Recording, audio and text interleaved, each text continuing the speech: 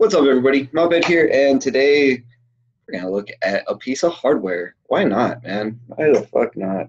We're going to be going over the Nudge. The other side. Got a cool little logo on it. Yeah. The Nudge RDA by Wotofo and designed or in partner or whatever with Matt from Suck My Mod. And there's the box. Box is pretty nice, actually. Actually, Wotofo's been doing really good on their packaging. What else do you get in here? You get a 510 adapter. It's in there. You get a cool screwdriver. That's what people do, right? They go over. I think there was some cotton in here that apparently I already used, some coils. And spare parts bag. And with, let's see, there's a squonk pin in there. Yeah, it looks like there's a squonk pin in there. Oh, maybe. Does it come pre-installed? Or is that just an extra? Maybe there is no squonk pin with this. I don't remember. Oh, apparently the squonk pin comes pre-installed. I didn't realize that. But anyways, I've had this for about 3 weeks now. And yeah, there's some things I really like about it, and there's some things I don't really like about it. So I figured it's a good one to go over. And, you know, obviously nobody's sending me RDAs or nothing, so I'm just going over shit that I buy myself. But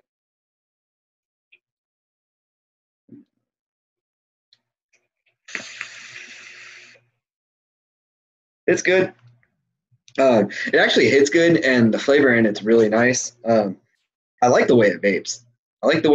It comes down to building on it. That kind of gets to me. So right now I just have a couple, yeah, I know, round wire, some 22 gauge Canthal in there right now. You can see, I mean, it's been pretty good. Ramps up almost instantly. But yeah, the flavor on it's actually pretty good. Airflow's not too bad. I almost wish the airflow was a little bit more restricted because, like, I have it turned down pretty high right now, like almost halfway. And especially because I'll show you guys the deck, and you know, you really can't fit huge coils in it. So I kind of wish like maybe there's a little less airflow. But yeah, I mean, you can turn it down and everything. So let's go ahead and screen share real quick. So I picked this up from Element Vape. That's usually the first place I go to buy stuff is Element Vape. Just their prices are awesome. You know, they don't sponsor me. They've never sent me anything. Well, they did one time because they screwed up my order and they took care of it like that and sent me a free vape mat. But you know, but I'm not like connected with them anyway. Anyways, but I just like using them. So anyway, so yeah, $19.95. I mean, $20, man. You really can't beat it. I think it's a good looking. Like, I think it's pretty nice looking. I like the style of it. It's kind of contemporary looking, you know, a little modern. Even like see, there's one where you could see the writing. There we go. Yeah, see, even the text is kind of futuristic looking. I don't know. I like it. I think it looks good. Yeah, obviously I have the green one, but here's the deck. So how the deck works is, you know, you put a lead through here, your coil's kind of right here. And the same thing on this side. What I wish they would have done, because of the way I wrap coils kind of backwards for most people. Not with my left hand, but I found out why. It's because of the way I start, because I wrap my coils like up, and then I guess a lot of people wrap them the other way. I don't know, because of the way I naturally wrap my coils, like if I'm just not even thinking about it, my leads are in the wrong spots. So like yesterday I rebuilt on this, and I think I had to make like 4 extra coils because I kept wrapping it the wrong way, because I was in a Zoom chat and just like talking with like Mark Sr., and then like I just kept screwing up the way I was wrapping it. But anyway, so I kind of wish like he would have put another post like right here and right here, so that way you could have done it either way. You know, I think that would have been cool. But you know, and then I thought it would be a lot easier to get the coils in there. You got to kind of like force them in there a little bit, and then like sometimes you got to kind of bend the leads a little bit to get.